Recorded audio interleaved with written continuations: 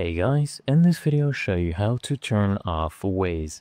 So if I come here, you can see it is always still running in the background.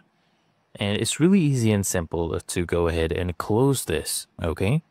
So to turn this off, open up Waze and then come here at the top left, okay? Click on these three horizontal lines here at the top left. And then you will see the last option right here that says shut off, okay? You want to go ahead and click this option. And what this will do, it will shut it off completely. So if I go ahead and close this app, you'll see it is launching from scratch, okay? The app was put in sleep mode, right? It was force stopped and it was not running again in the background. And it's really that easy and simple. So I hope this helped you out, okay?